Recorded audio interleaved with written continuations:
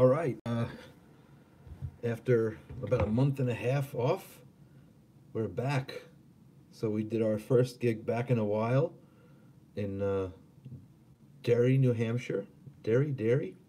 We played at I think it was a Tupelo Music Hall. It was a cool venue, just intimate venue, we like to say. And just had a really fun night. We went to, hey Jeremy, what's up? We went to this place called Strange Brew after and hung out with some of my friends up here. I have a couple friends that are in the area. And yeah, it was a great show. Uh, I made sure to practice before coming back out on the road, especially the keyboard stuff. I don't play keyboard every day, although I probably should. So that's always a little strange for me. But I thought it was a great show. It's fun being back with the guys. And that's it. Hello, LEL. Is that how you say your name? LEL? So just wanted to do a quick stream, letting you guys know that we're back and we got a bunch of gigs this month. We're going to Rhode Island tomorrow. We're in New Hampshire right now, and then we're playing on Long Island on hey Tom, Long Island on Saturday, and we have a rehearsal on Friday. Just trying to add some stuff to the repertoire, which is always fun. And we're going to be at NAMM. We're playing California dates in like the Southern California area. We're playing and this is a Blue Oyster Cult I'm talking about. We're playing on the Thursday and the Sunday of that week. So I'll be at NAMM Friday. I'll be at NAMM Saturday and probably some of Sunday afternoon, depending on how crazy the schedule is. Looking forward to that. Also, because this was a drive gig for me today, I couldn't bear to leave home without this. I won't be making a habit of this because I won't be getting much sleep with it, but this is my new toy, the Oculus Rift. I love this thing. It's so cool. Yeah, so hey Jason, tonight I used my standard guitars. I used the Axis, the Slimeburst Axis, and I also used the Variax Standard. I was just thinking about how much I love the Variax tonight. It, it's an inexpensive guitar. It plays great, and there's all the crazy stuff that I can do with it. So that's really awesome. Um, the Oculus Rift, Tom just asked. That is it's a virtual reality headset. I actually brought it on the road so I could show Eric because Eric and I are both gamers. Oh, thank you, Jose. Thank you very much. Um, yeah, we whipped out an interesting we whipped out a deep cut tonight. We did Flaming Telepaths, and I don't know why, but I had like a feeling, and no one said anything. Eric didn't say anything about it, but I had a feeling we were going to do it today. Um, so I practiced it yesterday. Is the Oculus the most addictive Christmas gift ever? It is. Although I think it's just my personality because I'm playing a game called Elite Dangerous, and it's like a grindy game, but the fact that it's based in like a space environment and that's very sci-fi, and it's just when you can like look around the cockpit and oh, but you want to take a step further. I also brought the joysticks. I just wanted to, I thought Eric would get a kick out of it, and because me and Eric are into all that stuff, and he did. Although I warned him, he tried Skyrim. I said, if you play this game, you're gonna get sick, and he said, okay. He played it for like a minute and said that's enough. And there's something about that. Hey, Jean Claude, thank you very much. I actually one of my friends who is out here is he works for Line Six, and he came tonight with his buddies, and we did a little bit of Helix chat. Something interesting I just did with the Helix, not the Helix, but the HX. I have someone who follows this channel. Um, really nice gentleman. He got an HX and he was having some trouble getting it programmed. So he hired me to do, hey Hippie Long, to do a remote session where we were on Skype, I think, or FaceTime, and I remotely accessed his computer And while he was playing through the Helix, I was on my computer changing the stuff in HM while he played, and I was able, and he would tell me like, oh, I really want the distortion to be here on this pedal, and it's so I would remotely program his Helix, which is pretty awesome. Like we're in the future now, and then the only bummer was I couldn't really hear what he was hearing, but he was pretty good about describing it. Like he would say, okay, this preset it's a little too thin sounding, so I would make adjustments, or need a little more gain, or that echo is too it's too many repeats on that. So it was an interesting experience. It's crazy the stuff you can do. I learned so much about that. What happens is you try to solve a problem in your studio, and you end up learning new skills from just problem solving. And I was just having that conversation with someone tonight about doing all that stuff. So yeah, that's the road update. Anything else? Oh, the I'm really excited to get that Federa guitar, but they're building it. I've been playing the Loner. I didn't want to bring the Loner out this week. I could have. Two reasons I didn't want to bring the Loner out. Number one, it's a Loner, and uh, it wouldn't be in my care. It would be with the crew, and the crew's great, and they take great care of the stuff. But I didn't want to do that to something that isn't mine. Uh, and also, I'd have to make a whole new set of presets for it. Like, and that's not because there's anything wrong with it. It's just I think about when it comes to Helix stuff. I feel like the guitar you use makes a huge difference, and okay, like for example, someone makes a preset and they have a Telecaster, right? And you play that preset with a Les Paul, it's not going to sound the same as the person who designed it was intending. It's not going to work. So what I end up doing is I make copies. I With this gig, I mainly try to use four sounds. And within those four sounds, I have and you guys, if you've seen the Helix videos, you know how I do it. It goes from it's like clean, grit, crunch, lead, right? And it's basically from very clean, to very dirty, in different stages in between.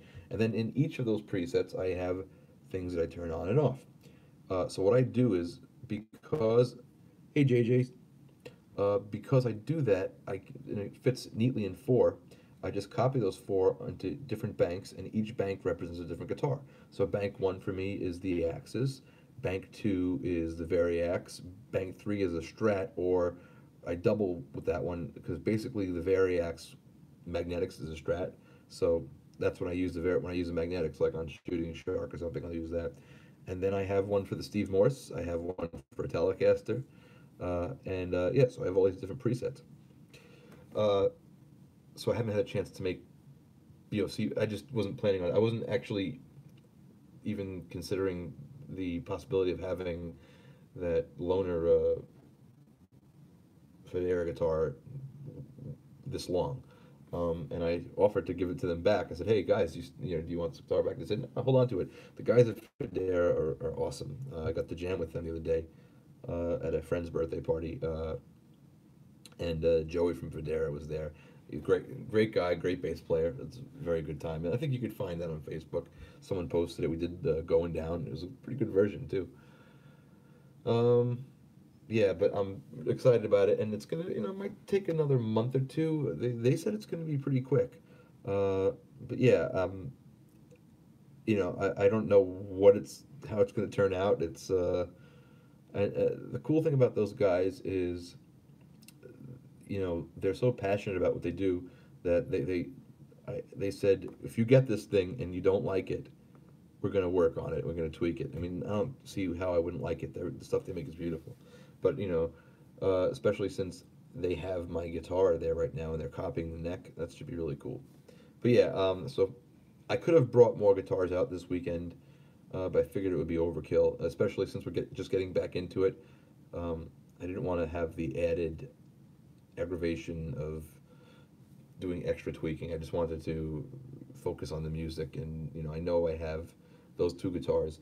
Those two guitars are great for me, especially the Variax is like the ultimate backing guitar. I mean, backup guitar. I was wondering if you ever covered April Wine on your show or UFO. I don't think so. No, we play gigs with them a lot with Blue Oyster Cult. Those they're both great guys. I kind of fangirled out a little bit on Vinnie Moore the last time we played with UFO, but I think I don't know if we're playing with them again. I hope we do because they're a great band.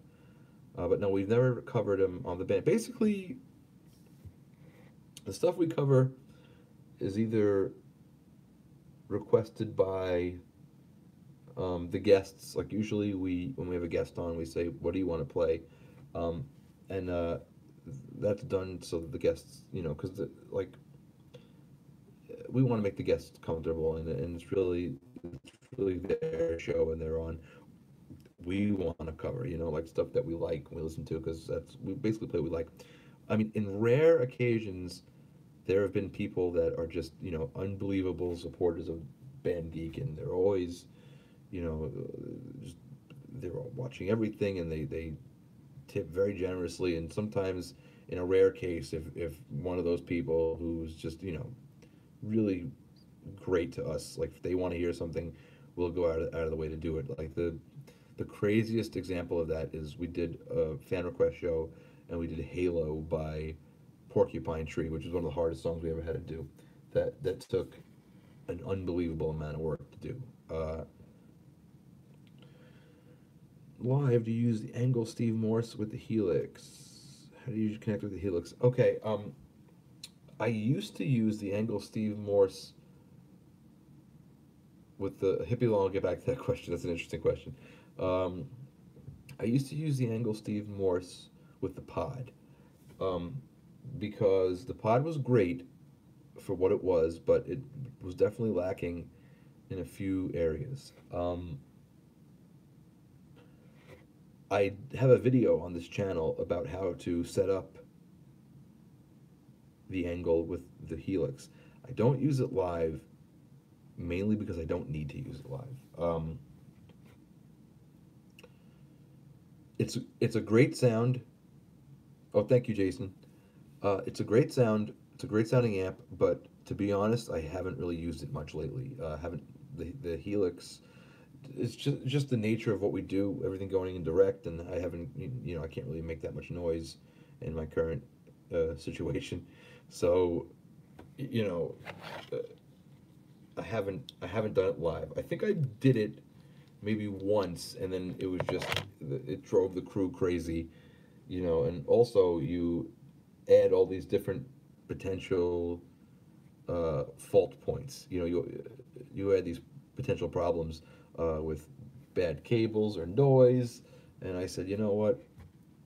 The whole reason I ended up getting into this modeling thing, shit, sorry, was simplicity. The idea of just what's up, Accelerate. The idea of just being able to plug in and play a gig with no tweaking was very attractive to me.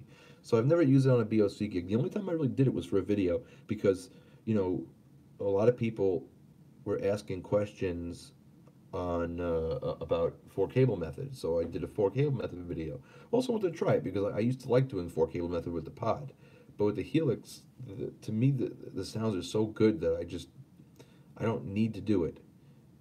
Uh, so I know it's not a satisfactory answer, but it's an answer. But still, Steve Morse is a great amp. The amps I'm using, when I do use an amp, and we have a video that Andy and I shot about it's like a studio tour video. It's coming out in a couple weeks. I still use my VHT,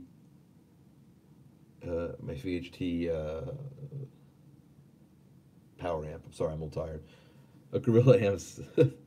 Hey, those sounded good. I still use that. I love that thing. It's in the rack. On the road is my Helix is connected to the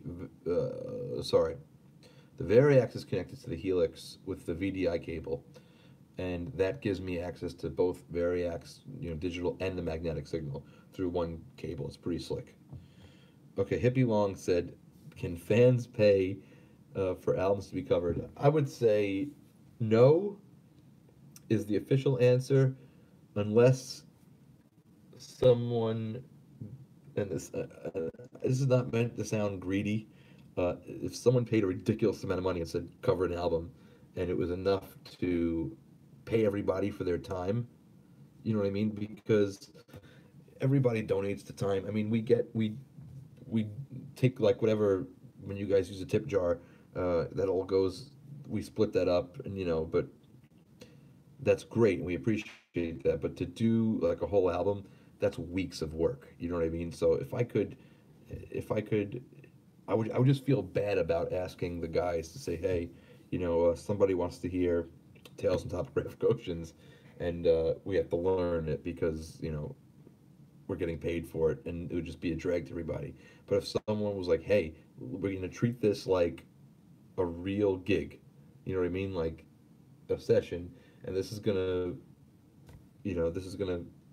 take care of everybody, then we would consider it. It's the same thing for gigs. I mean, people ask us to do gigs all the time, but the thing is, we're not a bar band. We can't go to play your friend's bar for $400. We just can't. I mean, not only it's not like a snooty thing. How are we gonna get there? We gotta get there first. Like, where's your friend's bar? Oh, it's in Minnesota. I said, okay. So you're gonna pay for five people's plane tickets. Like, you're already, before you even pay for anything, not even like hotels, you're already at like 4 grand. So it's just expensive. That's why the internet thing is cheap. Oh man, 90125. I would love to do that. um, am I into Doctor Who? No, I tried. I tried to get into Doctor Who. Didn't work for me. I watched like 3 seasons, and I had a friend of mine. She was trying to get me into it, and I told her, I was like, okay, I'm 3 seasons in. I don't like it. When does it get good? And she said, if you don't like it by now, you're not into this. So I think it's just not for me. Um, we've never done any Steely Dan songs. No, and people. You know what? I don't know a lot of Steely Dan. I never got the jazz rock bug. I guess I think musicians like how, okay, here's the way I'm gonna look at this. You know how like you're either into the Beatles or the Stones, right? You following me? Like you can like the Beatles and the Stones, but you're really either like a Stones person or a Beatles person, right? I feel like you musicians, like, again, Steely Dan's a musician's band. It really is. I feel like you're either into like prog rock or Steely Dan and like fusion. You know what I mean? And I always like lean towards the English guys, the prog rock and that stuff. So like I liked the 20-minute songs with the blistering synchronized hits, whereas the jazz guys like the more dense harmonic stuff and the interesting subject matter. Not that. Okay, so see, accelerate. You're on the opposite side of the fence here. Not meant. Well, then the last thing we need is more polarization. Okay, but hold on. Who's that? Yeah, Chip just totally threw my thing out the window. Okay, yeah, Chip, you just screwed up my theory here, which is fine, because you know what? People shouldn't be put in boxes. But yeah, I guess for me, let's put it this way. Instead of me trying to categorize everything, which is stupid anyway, I've always gravitated more towards the proggy stuff. But you know what? I like Steely Dan. I know this is like a cheesy song, but I love Reeling Through the Years. I think that's one of the best guitar solos ever. Chad, I'm looking forward to seeing you too at NAMM. That's gonna be fun, man.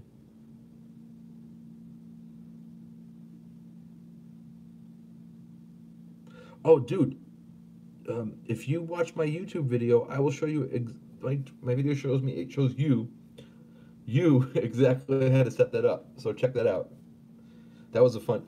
When I first got the Helix, man, I went nuts. It was once I like got my brain wrapped around how to do it, then I just started thinking about all the wacky things. Accelerate. It's okay if you like Nickelback. I like Katy Perry. I like genuine, not the last two albums. The first, the first two Katy Perry albums, I love them. They're perfect. So, everybody likes stuff that's questionable. Let's see, am I missing any comments here?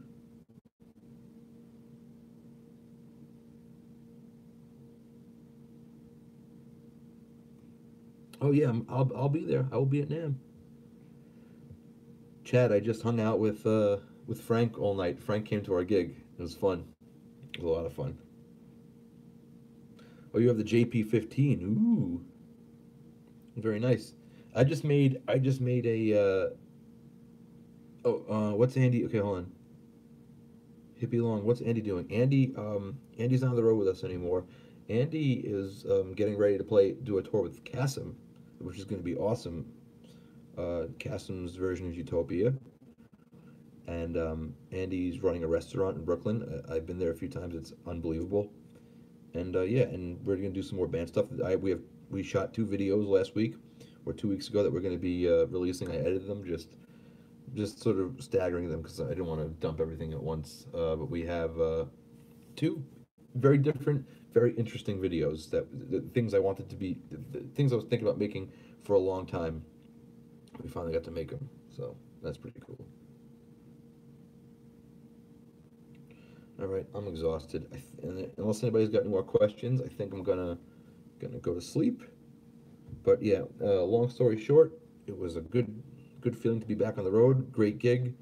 Uh, oh, thank you, Chad. Chad, you're too nice to me. You are too nice to me. Thank you. Um, oh, guys, if you're interested, who was saying that? Was that Jean Claude? What you need to do, if you haven't done so already, go over to Facebook and join Chad's Facebook group. It's the Helix users or HX family or Helix family of products Facebook group. It's probably the best Helix resource on the internet. Sometimes people ask me very specific questions that I can't answer, like, "Hey, I have a EVH 3 channel amp with MIDI, but I'm trying to get it to do this and to do a 5 cable method, wet, dry, wet, with the Roland Jazz chorus and use the foot switch out." And they give me like these detailed emails. And the thing is, in a situation like that, when the rig is so complex, I need to be in the room with it to see it. It's just hard to imagine it via email. So when that happens, and sorry, Chad, if I do this to you, uh, 18,000 members. Holy crap! Chad's group has 18,000 members. That's amazing, dude. Um, the thing about that, with 18,000 members, the chances are someone's tried it. You know what I mean? Someone, 1,000 people has that product. Also, Chad, look out for Jean Claude. He's coming. Um, yeah, Chad's group is it's one of the, and it's also one of the, like, I belong to quite a few groups on Facebook. I have a lot of different hobbies, and Chad's is the nicest group, meaning everybody's actually helpful. Nobody shits on each other. Like every other Facebook group I'm in just devolves into chaos or name calling or just like some sort of like disgusting spewing and hate. And his his group has players of every level. It's got beginners, it has people who just play for fun at home. It's got club date musicians, bar cover band musicians, people who just play on YouTube. It's got touring musicians. Everybody's in this group, and they all help each other, and they share presets, and they uh, the, the spirit of that whole thing. And it's probably a lot of it has to do with Chad's way he runs the group. It's rare to see something like that, and everybody's so forthcoming with information. No one really. My dad actually can't sell helixes. I hate to say that. He can get them. You could buy one from him, but no, wait, no, he sells helixes. He's not. My father's store isn't a. My father's store carries line 6, but it's through a distributor, and I don't know if he can get. I'm embarrassed that I don't know more about that, but yeah, probably I don't know. Richie, how good is your relative pitch? Okay, you want to test me? Go ahead. Let's see. Go ahead, ask me to sing something, and I'll find out, and we'll find out how good my relative pitch is at 2:28 in the morning.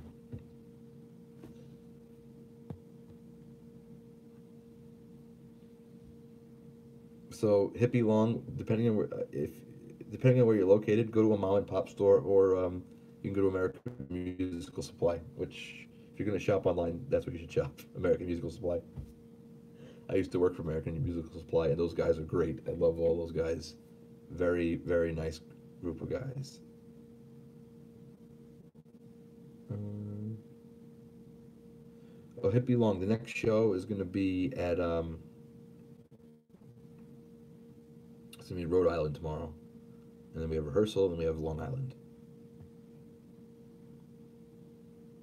Chip Chip. I'm waiting for my interval question, my relative pitch question. Sing a descending minor sixth. Okay, so here's the root now. Mm-mm. Oh, that's not a minor sixth, it's a minor third. Shit. A minor sixth. Oh my god. Why can't I do this?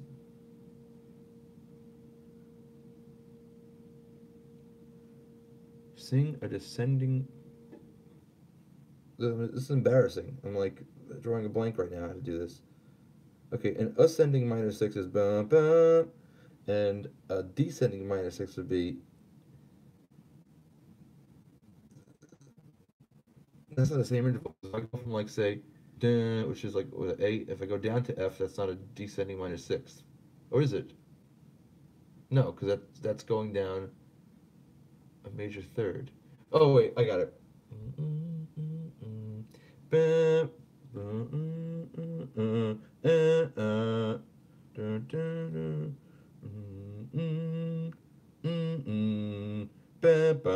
you go. That was embarrassing. That's it.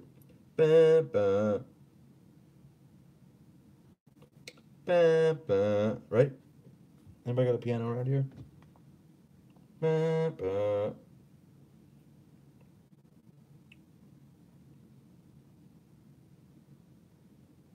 I'm trying to pull up a piano so I can test myself.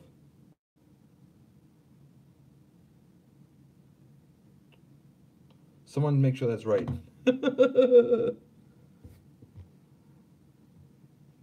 My relative pitch is pretty good. Oh, hold on, I'll get the piano going. I'm doing it. Yes, I practice it a lot. It's which I'm mad at myself that I couldn't do it quicker. Okay, here we go. Ba, ba, ba, ba, ba. There's your minor sixth descending. Let's check it. Okay, continue. I need this. Okay, fine. Okay, fine. Okay, fine. Okay, go. Go. There we go. Keyboard. It's loading a keyboard. Ba, ba.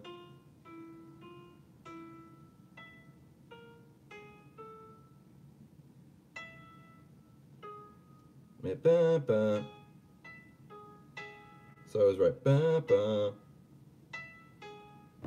So that concludes my stupid human trick portion of the day.